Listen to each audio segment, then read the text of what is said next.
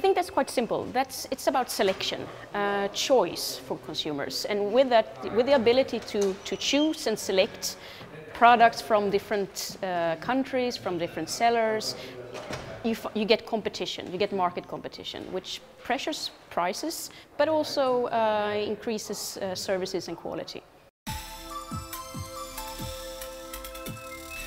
So eBay is a marketplace for buyers and sellers, and it's being used by hundreds of thousands of small businesses across Europe. And they use eBay because they get transparency, they get access to consumers, to a huge customer pool. And the benefit for them is economic opportunity. For some sellers, the ability to sell to a lot of different countries, up to 88 different countries, that helps them build a sustainable business. So it's not enough to only have access to local customers, you need access to global or European customers.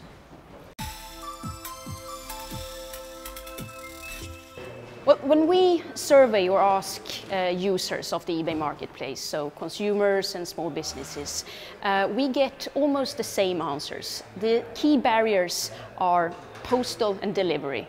So affordable, effective and reasonably qualitative delivery. It also sort of administrative issues such as VAT.